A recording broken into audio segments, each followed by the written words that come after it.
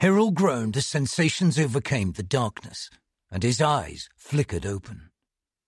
Pain, or was it the memory of pain, shot through his body, and then faded away almost as quickly. What in the Fallen's names had happened? "You're awake." Lone's voice drifted over to Hyrule's ears, and the large man shortly followed, leaning over to look at Hyrule's face. Fingers thicker than sausages pried Hyrule's eyes wide, and Lone looked at each long and hard before finally leaning out of Hyrule's line of sight. "Bring up your status window, and let's see if any lasting damage was done." Lasting damage? Still, Hyrule didn't say anything, pulling up the window for Lone with a thought.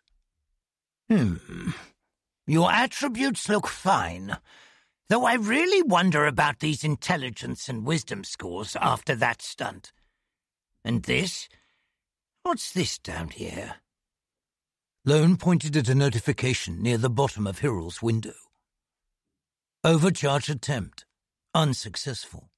Debuff applied. System shock. System shock. No class abilities can be used for 1 hour. 174 seconds remaining. "No class abilities can be—" Hyrule started, then barked out a short laugh. He didn't even have a class for abilities. "This isn't something to laugh about, Hyrule," Lone said, more seriously than Hyrule would have expected. "I've heard of others triggering this overcharge. It maximizes solar output for a brief moment, but comes with risks. At best, nothing happens. More likely, people suffer this debuff, and their internal solar pathways are shut down, so they can't be damaged further. At the worst, though, well, people completely lose their ability to utilize solar energy. And before you wonder if that's maybe what happened to you, they can't even use their status window anymore. Try to avoid doing that again." Hyrule nodded, but mention of the solar output rate turned his attention to that section of his status window. He'd felt something when he overcharged, but apparently it wasn't enough. Output rate. Unavailable.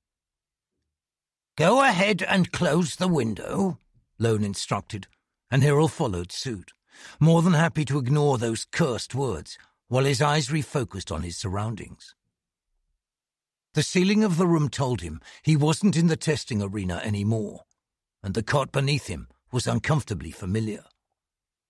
Back in Lone's training compound, Hyrule turned to the question that had been rattling around his head since he opened his eyes, the one he couldn't work up the nerve to voice.